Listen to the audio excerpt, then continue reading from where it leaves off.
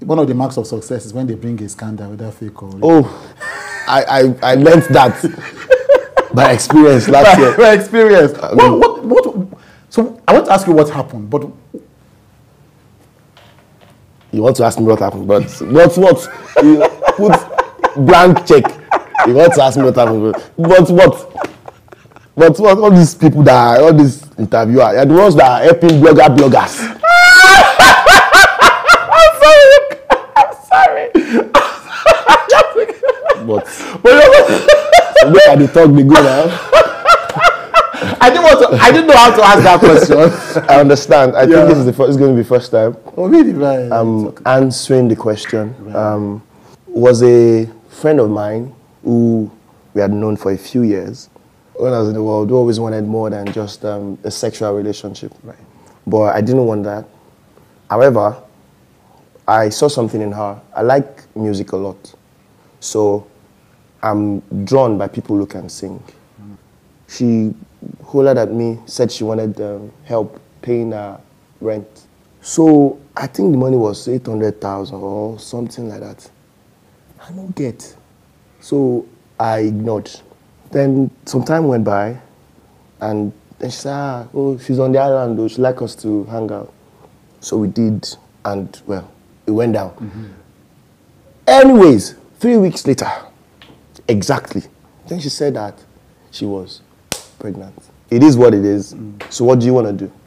She said she wants to take it out, her parents are going to kill her, this one, blah, blah, blah, blah, blah, blah.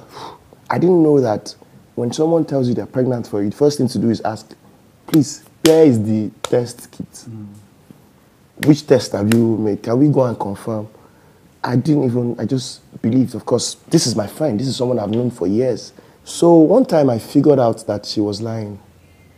Because she had been blackmailing me and asking me for money. Then one time, she asked that she needed to go do something, that it was a Saturday. I said, I'm sorry, but I don't have money. She was very insistent. So I sent the money eventually. Around 12, and I saw a message, long one. She couldn't go to the consultant because they're all closed on Saturdays. She's going to have to go on Monday. And it didn't make sense to me. So I didn't reply. Monday, and I saw a long text.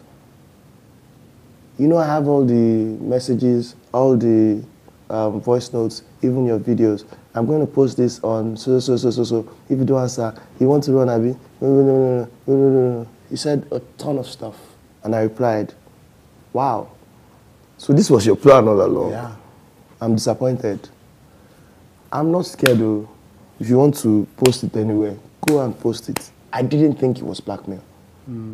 I just felt she was throwing a tantrum. But I knew there and then that there was indeed no pregnancy from the start. She was just trying to squeeze out 800,000 naira that she wanted for the house rent. 1 week later, I was shooting a commercial for a brand in Ikeja City Mall. And my friend calls me. What did be that for this lover? My akpa fell. Do you know what akpa sijabo or Jesu means? It fell. I was distraught. I love law so much. I excelled at it so much. I really, really loved it. But there was such a struggle between what you do in school and what obtains in real life. It is so different. It is so different. I mean, how do I go to law school, spend such huge amount of money? I'm coming out as a copper.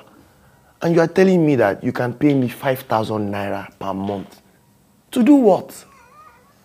No, it was really upsetting. And I remember that before I even got that particular one, because I had to go look for work by myself in different chambers. Before I got that particular one, I had gone to like 3 or 4 chambers. They said, so sorry, there's nothing that they can do. NYSC, this is not even like the real job.